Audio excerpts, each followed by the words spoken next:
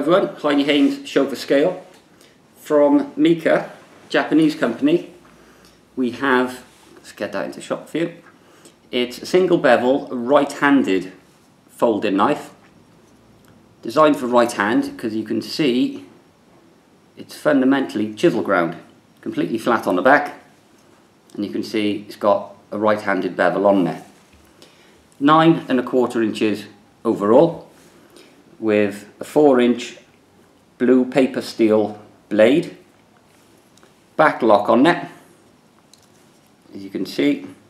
So we will fold up into a cherry wood handle. You've got a brass lanyard hole on there, and on the leading side of it, as we can see, the kind of the finish on there, that's actually called a Tootsie Eye finish, which is a kind of hammered, raw, unprocessed finish on there. Blade thickness, if we give him a little measure, we're looking at just over 2 millimeters thick. 2 millimeters thick on it. Something a little bit different and unusual. I said it is designed for right hand, the way the single bevel does go on there. So nice little back lock on there, very traditionally styled, quite rustic, has a certain charm about it.